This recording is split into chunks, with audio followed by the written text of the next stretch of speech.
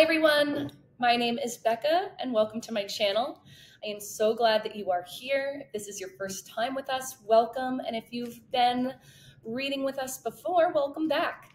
Today we are in for a treat because I'm going to read the first chapter, sort of, for a work in progress. Now I say sort of because today is going to be a little bit like a First Chapter Friday with a twist. And the reason being that this is a novel in verse. Now, if you've never heard of a novel in verse before, a novel in verse is written in a little bit more of a poetic form instead of your traditional novel format. So that being said, the first chapter of this book is a bit extensive. So we're going to read about pages 1 through 20 of A Work in Progress. This book really, really drew me in. It's the second novel in verse that I have read, and I have to say I'm really, really growing to enjoy the format. And I think you will too. So if you haven't given a novel in verse a chance yet, pick up this book. You'll love it. Let me go ahead and read you the synopsis, which is on the front and side sleeve.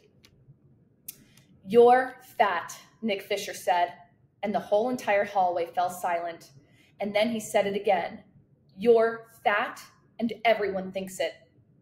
Something like that happens to you, something like what happened to me in 4th grade, and it never leaves your head. It's in there forever, permanently. And it's not long before you don't even need the Nick Fishers of the world to be there to tell you what they think of you. You become your own bully, and you do the job better than anyone else possibly could. Can anyone ever love themselves, warts, roundness, and all? Can anyone ever accept that they will always be a work in progress? Can Will Chambers? All right, so Will Chambers is our main character. Let's see how he comes out of this. So we're going to go ahead and dive right into those first 20 pages that I spoke to you about. And teachers, if you are reading this or watching this with your students, there is in the description a link to a free handout for them to follow along. All right, let's dive in. I am going to show you guys the pages a little bit because Will Chambers does do a lot of doodling. I always think back to 4th grade. I was minding my business, hanging out in the hallway with Dave and Andrew and Devin when I felt a tap on my shoulder. I turned around and saw a kid, Nick Fisher, standing there.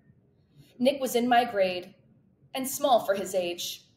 In 4th grade, he looked more like a 3rd grader or even a 2nd grader.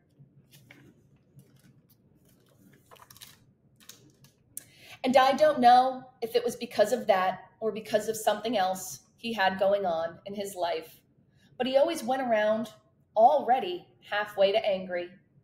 He was the kind of kid who'd snap at you for no reason if you just looked at him the wrong way on the wrong day. All of which is why I was kind of worried when I turned around and saw it was Nick who tapped me. That and the fact that he was already scowling. I knew right then that whatever his reason for getting my attention, it couldn't be good. "You're fat," Nick said. No, he spat it. That word. He spat it at me like it was the worst one he knew. Like I'd committed a crime and he wanted to make sure I knew I was guilty. "You're fat," Nick said, and the whole entire hallway fell silent. Everyone was looking. Everyone was listening. And then he said it again. "You're fat and everyone thinks it."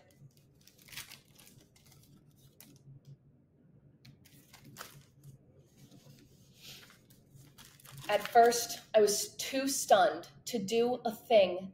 My brain was racing, my heart pounding, but the rest of me, frozen stiff.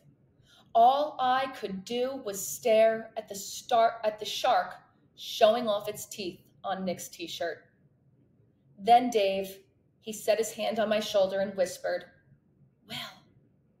And for whatever reason, that broke the spell. And then I got out of there as fast as I could. I fled.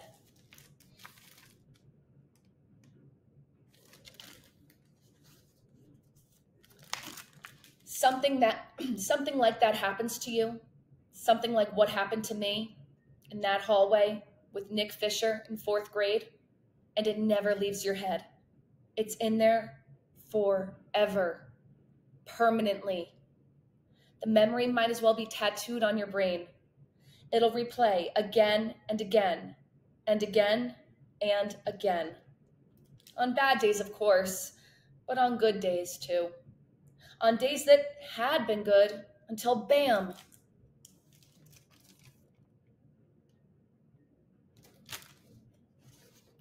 It sneaks up on you.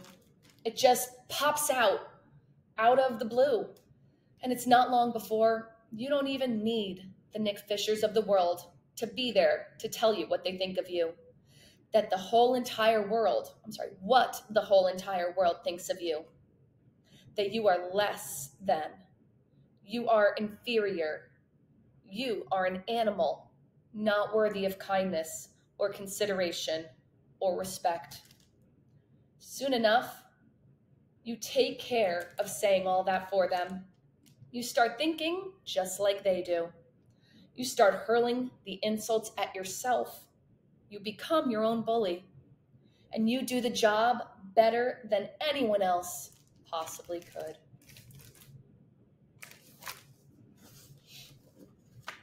I hid. That day, after Nick said what he said, I hurried out of sight, barreled into the first bathroom I came across, and locked myself in a stall. I ran away and hid. I sat there in that cramped, stinking stall on the gross, dirty toilet, and tried and failed, and tried and failed to catch my breath and keep the tears from pouring out and drowning me.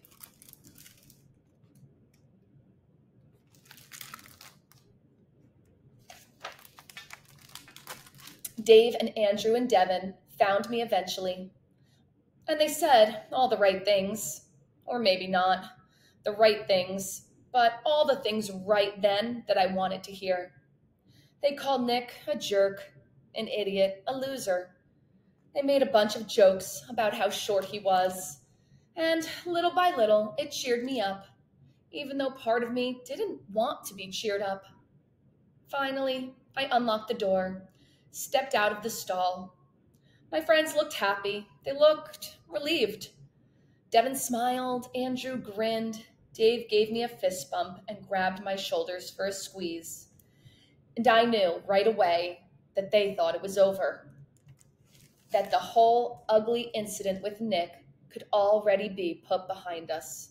We could move on, get back to our regularly scheduled lives, which did not include anything as serious or dramatic as all that happened that day. And I went with it. Standing there in the bathroom with my smiling, happy friends, I decided to pretend that all that was true. Why? I didn't really understand it then, but I get it now. In that moment, I felt like I should be thankful that Dave and Andrew and Devin had gone through the trouble of finding me, of cheering me up. Like I should be thankful that they still wanted to be friends with me. Me, a fat kid who everyone thought was fat and less than. I felt all of a sudden like they had been and were now doing me a favor by letting me be friends with them, even though I was fat. And I felt like I was now on borrowed time. Like if I was a downer about all this, if instead of smiling along with them, I broke down like I wanted to and cried, they'd decide it wasn't worth it. They'd stop being so generous and kind. They'd cut me out of their lives right that very second. And then I wouldn't just be fat. I'd be fat and friendless, which back then I was pretty sure was the only thing worse. So I wiped away my tears. I mopped up my snot. I put on a smile, and instead of hiding in bathrooms, I learned how to hide in plain sight. All right, that's where I'm going to stop. I don't know about you guys, but I'm really, really feeling for Will. It sounds like he is going to really go through it in this book. So if you can relate to this book, if you know someone who can relate to this book, definitely grab it. It is an awesome read. And let me know in the comments if you do decide to read it and what you think of it. Thank you so much for joining me today. If you enjoyed this video, please like, subscribe, and of course, let me know if there's any awesome books that you would like me to read the first chapter of. All right, friends, see you next time.